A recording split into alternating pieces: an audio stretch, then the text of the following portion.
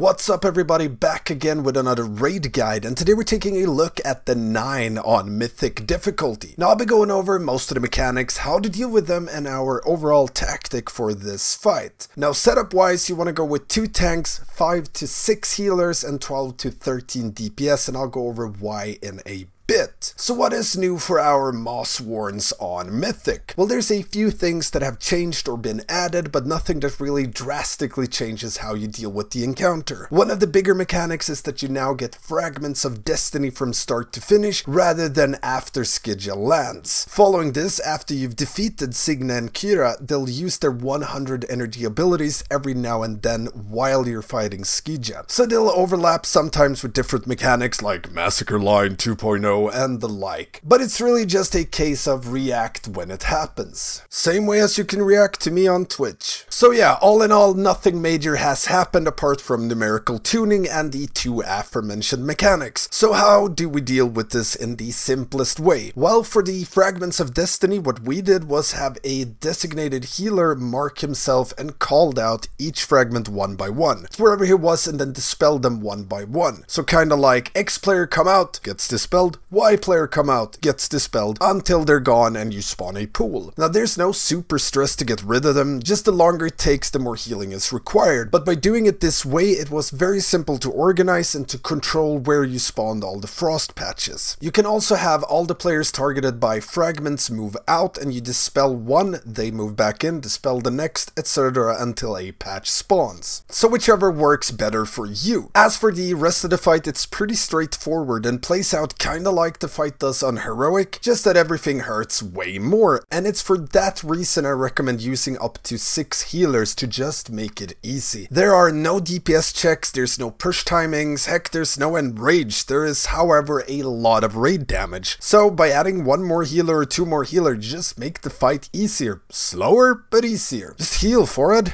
Now apart from that, you want to assign 2 to 3 DPS to interrupt Signa's Song of Dissolution. You really don't want it to go off at all, and have the entire raid stack on top of the bosses at all time, and you only move to dodge mechanics or move out with a mechanic, like if you have a circle around you or you get fragments. Otherwise just stack on bosses. And you always want to soak Arthura's Crushing Gaze, the meteor, with as many players as possible, preferably right on top of the bosses. Make sure high mobility players prio soak Falling Strike circles in the back, and make sure both Signa and Kira reaches 20% roughly at the same time, which is where Skidja lands. As soon as Skidja has landed, you want to pop Bloodlust and finish off Signa and Kira. And following this, it's pretty much rinse repeat, and dodging your abilities as they happen. You deal with fragments in the same way, you dodge Massacre 2.0 lines, soak meteors, soak Falling Strike circles, get out with big and small circles, and if you get things like Wings of Rage overlapping, you just need to dodge while getting pulled in. So if possible, use something like Windrush or Roar if you have them available. Tanks, you want to swap at 3 stacks in phase 2 or on Skidja. We tried swapping at 2, but halfway through Skidja she just started using them more frequent for some reason, so. And yeah, that's pretty much it. All in all, there is no big brain strat here, just dodge stuff and heal. Now if you have any questions at all about this encounter, hit me up in the comments or become a patron and get access to the Stankie Discord, where you can find raid weakauras, healing notes, and get help with anything raiding related. Don't forget the usual stuff like comment, subscribe, and ring that notification bell. I'm also streaming all of our progression on Twitch, so make sure to check that out. Mondays and Tuesdays. Thank you all for watching, and I will see you next time.